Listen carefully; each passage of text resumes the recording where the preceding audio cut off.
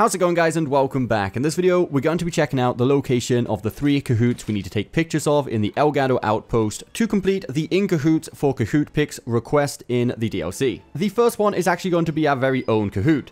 Now, this one doesn't have a set location as it's going to follow us from one area to another, so if we're in the main central area, usually he's going to be posted up on this balcony or on the pole next to the quest board. Also check down here by the buddy system NPC. Because while he does follow you around locations, sometimes he's got a bit of a delay going on, so just check around. If it's not in any of these, sometimes he likes to post up just above the map next to the Admiral. But anyway, take a picture of him wherever he may be, and that is the first Cohoot. As for the second one, it's actually going to be the white one, which is always going to be found next to the Admiral. Either just above the map, as you can see here in the gameplay, or sometimes it'll actually rest on the Admiral's shoulder. So just snap a pic, and that will be 2 out of 3.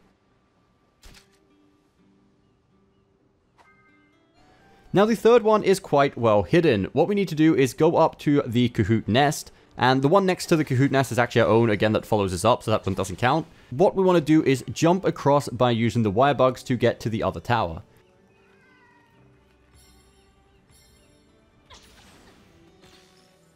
Now, on top of this tower, there's going to be a baby white Cohoot. This is going to be the third one we need to complete the request.